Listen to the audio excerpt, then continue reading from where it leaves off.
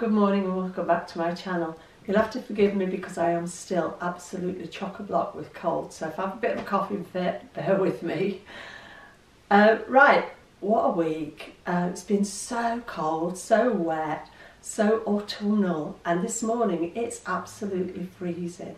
But we've been up, we've been to group, didn't stay because I'm cough, and it was a taster, and you know I'm not into those. So, right, here we go with my week. I feel like I'm between a rock and a hard place this week because I still can't make myself eat breakfast. I just don't want it. I've got to get back to that because it's not doing me any good. I know all these things. You know, in my head I know these things, but they're not easy to do. I've also been getting pretty obsessed about calories and it's no good for me. I've lost 13 stone without giving a mind to how many calories I'm eating. And I keep finding myself eating my food for the day and then working out in my head, how many calories am I eating? Oh, for God's sake, Jane, stop it. You know, that's what I'm saying to myself, just stop it because I'm doing myself no favours. I have never been obsessed by calories. I do not calorie count. And I've got to stop watching videos on YouTube by, not Slimming World people, by all sorts of people. There's you know, lots of health stuff out there, and everything I seem to click on at the moment is related to calories. And I'm not watching people who've left Slimming World and gone over to calorie counting, not because I don't like those people, it's just that that's not for me. And I'm getting obsessed with watching health videos about calorie counting, intermittent fasting and all these things. Now, I've always had an eating window. My eating window is getting smaller because I'm not eating breakfast and it's absolute bloody insanity, Jane. I'm telling myself this. I'm not telling you, you can do what you like. I'm telling myself I'm behaving like an insane person. I've put myself between a rock and a hard place. I'm averaging 1700 calories a day and then thinking, am I eating too much? What the hell am I playing at? I'm not eating too much. That's a fine number of calories for me, for the sort of lifestyle I've got, for the size of person I am and everything. And I've got to stop thinking to myself, oh, I mustn't have that because it's X amount of calories. I know I'm doing it and I know I've got to stop it. So this week I've had a great week of food, not eating breakfast but eating more with my lunch and eating more with my evening meal. And is it working for me? Yeah, it's working for me because this week I've got to maintain, which is fine. I'm 1 pound over target. I'm 130 pounds. That's fine, but it's not where I want to be. I want to be back at target. And since I had that massive blip and ate myself back up to 9 stone 13 and a half, I have found it quite difficult to get back down to 9 stone 4. I didn't find it difficult to get to target in the first place. Why am I finding it difficult to get back down? One of the things I'll touch on, which might not mean anything to anybody else, but it's relevant to me. I've been watching a lot of videos this week about metabolism. And I think what I've done, because I eat relatively low number of calories, I mean 1600 a day is not high calories, because I eat a relatively low number of calories on a consistent basis, I've actually slowed down my metabolism. This is scientifically proven. I'm not just making this up as I go along. You can do that. And you know, when I eat my normal food plan and I'm hovering around the same sort of weight, and then I have a bit of a binge or I go out for dinner and I do things and I'm still reasonably within plan when I do some of these things, but my calorie count's gone up quite a jump, that's why I suddenly gain weight quite quickly. I mean, I've watched videos this week and I can't link them below because I don't save them or anything, but these videos do prove that if you eat a low calorie count consistently, your metabolism adjusts accordingly. So I've gone around since I was 25 years old saying, oh, woe is me, I've got a slow metabolism. I didn't have. I had a very normal metabolism. That's an old wives' tale in some ways, unless you have been restricting yourself on a consistent basis over a lengthy period, which, looking at my plan, is logical because I've been at target for 3 3/4 years. And so to stay at target, I have to eat a sensible amount of food. So this week I am just going to go back to working the plan properly 2 A's, 1 B, up to 15 sins, probably averaging around the 10 mark, because if you read your book it says for optimal results eat around 10 sins. That's where you get the best results. I'm going to go back to doing that. I'm going to go back to making myself have breakfast and not doing this ridiculous I'm not hungry, I don't need it. Where did I pick that up from? Because I've always eaten breakfast. With this wheat-free thing, which I feel is working because I do feel better around the middle, with that, I've got myself at a bit of a stalemate. What do I eat for breakfast? What do I eat for breakfast? And I need to rethink that. So I'm going to focus on rethinking that this week. The other thing I need to look at sensibly is the amount of fluids I take in. I've watched quite a lot of videos this week again about this. I know that I should not be drinking pint after pint after pint of fluid and attempting to flush anything out of my body, because doing that, drinking an excessive amount of water, just purely washes the minerals straight through your kidneys and straight out the other end. And I know the value of having potassium and such like in my body. Joe, can you name it? It's potassium, magnesium, and what's the other one? Calcium. Calcium, but there's another one, isn't there? That it escapes me at the moment. Not iodine. But all of those things your body needs. Now, what I've learned over the last few weeks from several sources is a good way to hydrate your body, because flushing massive amounts of water through your body does not hydrate you. It might rinse you out, it might wash your minerals out of you, but it doesn't hydrate you. And the best way to hydrate yourself is to drink the proper amount of water, but add some good quality salt to it. So I'm talking about Redmond salt, Celtic salt, pink Himalayan salts, these kind of salts, not table salt, because table salt is no good for any of us.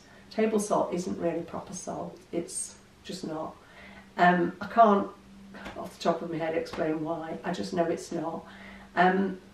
So I was looking at what it says in Slimming World about how much you should drink, and in Slimming World it says 6 to 8 glasses. Now a glass of water is 8 fluid ounces. There's 20 fluid ounces in a pint, there's 34 fluid ounces in a litre. So a glass of water is 8 fluid ounces. So if I was to drink, and I mean I put water in my coffee, I'm not talking about just drinking water because I don't like the stuff, but I'm talking about fluids. If I was to drink 8 ounce glasses of water a day, that would be 3.4 pints, right? 8 eighths is 64, so 3.4 pints. If I was to drink in the way I was studying this week, a way of finding what's the optimum amount of water for your size and weight.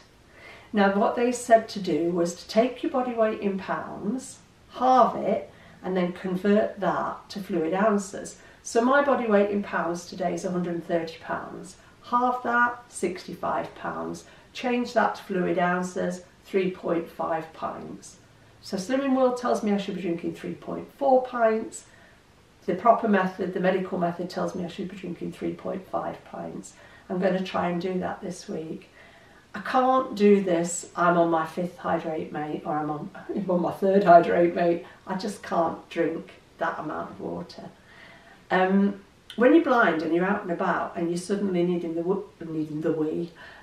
loo every 5 minutes, it's really difficult when you can't see. You can't just take yourself into a normal ladies' loo where there's loads of cubicles and wash-hand basins, because when you're blind you can't find them. It's just a fact of life. It's the way I have to live. I'm used to that. So, yeah, I'm going to focus better on working the plan. I'm happy to have a maintain this week. At 9 stone 4, that's an okay weight for me to be. But I'm not comfortable with how I'm eating. I'm eating plenty of vegetables, I'm eating a moderate amount of fruit, I'm eating a decent amount of protein, I'm eating healthy fats, I'm eating all the things I should be eating. But I'm not feeling it. Do you know what I mean? When I'm doing this plan and I'm eating properly and I'm having 3 meals a day and nothing in between, I feel on top of the world. Even if I was as crap as I feel today with my cold and everything, I would feel on top of the world. Now, it's been a funny week because it's been wet and it's been miserable. Joe's been at work quite a lot, we haven't been out and about as much, but those things don't matter because I'm not relying on exercise, walking, etc. I've been very active in the house. I don't sit on my backside all day. There's something that's just not right about what I'm doing at the moment, and it's my head. My head is going, oh, half an avocado, weigh it. Oh, that's whatever many calories. What the bloody hell does it matter? Why am I doing this to myself? It's because I've been a dieter for 50 years. And my head keeps wanting to switch back into dieting. I've got a lifestyle with Slimming World, which is a lifestyle I can maintain for the rest of my life, which is a lifestyle I'm going to have to maintain for the rest of my life if I want to stay in this shape. I can go back to being 22 stone very easily, and I need to keep reminding myself of that, but it is not the route I want to take. So yeah, I feel like this week somebody should put me in a big sack and shake me up, because my head needs a really serious wobble. There is nothing wrong with my food, but there's something wrong with my head this week. Yep, so that's me. That's where I'm at with the Maintain. I should be over the moon with the Maintain. It doesn't matter that I'm currently paying for group. I feel more comfortable paying my way. That's the way I live my life. I like to pay my way. So, what have we done this week? Well, a shopping thing that I'm going to tell you about in a minute that's been really, really interesting for me. But first of all, can I show you these frozen avocado halves? Have you got them, Joe? Yeah. Now, this is my honest review on frozen avocado, right? These are £3 in Iceland. Who makes them, Joe? Iceland. Oh, they're Iceland's own. Yeah. These are £3 in Iceland, and you get 8 halves. Now, penny for penny, that is about what you would pay for fresh avocados. I pay £1.40 in Asda for 2 fresh avocados. So 8 frozen halves in Asda, if I was buying them fresh, would cost me £2.80. So penny for penny, it's not a cheap way of doing it, but that wasn't what I was looking for. I was looking for the convenience. They are good. They were recommended by a friend. I said I'd try them. They are good, but what have they got added to them, Joe? Is it vitamin C? Sodium ascorbate, calcium ascorbate, ascorbic acid. Ascorbic acid is vitamin C. So whatever they add to these fruits, and avocado is a fruit, it's not a veg, whatever they add to it actually does sweeten them. I can taste the difference because I don't do sweet that much. Now, I'm not saying I don't like them. I'd give them 7 out of 10. Remember, this is just my review, but I eat fresh avocado all the time. I know the difference. It changes the texture. They are much softer than a fresh avocado, and I like my fresh avocados reasonably ripe. I don't like them hard. Some people prefer it quite hard, but I like mine reasonably ripe. When I'm eating these, I'll take it out and defrost it, ready to add into a salad or whatever at lunchtime. They're okay for that. They're okay for adding to a salad, because when you stir them into your salad, you're getting the creaminess of the avocado on your other salad things. But if I'm totally honest, that is not the way I like to eat avocado. I like to eat avocado just quartered as a fruit and hold it in my hand and just eat it like a slice of fruit. These, I would not do that with. But I would say that if you're used to adding them to salads, if you want to mash it on toast or crackers, if you want to make guacamole, they're probably great. But as I say, for me, a 7 out of 10. I will buy them, and I will always keep them in the freezer for convenience. Because one of the troubling things about buying fresh avocados is you can buy the ones that say ripe and ready to eat, and you get home and they're not. And as I say, I don't like them hard. So yeah, they're a decent find, and thanks Susan for the recommendation, and I will buy them, but they're not what I would rely on when I want a decent, fresh, lovely avocado. Also this week when I was in Iceland, I picked up some of the Slimming World chips. Now, we were told these have been relaunched because when they made them, when they cooked them the first time round, apparently there'd been a water shortage and the potatoes weren't very good. So that was Slimming World's excuse for why they came out all small and bitty. So they relaunched them, and they're now supposed to be uniform sized thick chips. Well, they're not a thick chip where I come from in Yorkshire. My mum don't cut chips like that. They're not what I'd call thick cut chips, but they're okay. The only problem still with them is that 25% of the bag were bits. Little skinny slithery bits or little 1-inch chips. And if you're going to put them in your Actifry or your MyFry like I do, or even if you're going to cook them in the oven, I like my chips cooked like a consistent crunchiness or whatever. I don't want some perfectly cooked chips and some little crunchy bits. So I can't even remember what they cost, but I don't think I'll be buying them again. I think I'm far better off taking like a baking potato, scrubbing it, leaving the skin on, and cutting proper thick chips and cooking my chips that way. Because I probably only have chips. I mean, I've only had Slimming World chips. I did some myself when I got my MyFry, and I liked those. And I've done these once. I'm not a chip fanatic. I could go a year and not miss chips. But it's just something different to add in, isn't it, occasionally? But I won't be buying these again. And the other thing I bought, against Joe's advice, was a Quarter Pounders, Slimming World Quarter Pounders. Well, last time I had a Quarter Pounder, it came from McDonald's and it was really nice. These, no. The texture's totally wrong. They're more like, this is only my opinion, you might totally disagree with me, but they're more like mashed up paper than meat. The texture of the beef was totally wrong. I didn't like the seasoning. I just thought they were absolutely 100% disgusting. I know some people will enjoy them. We all have different tastes. I'm not knocking what other people eat. I'm just saying for me, no.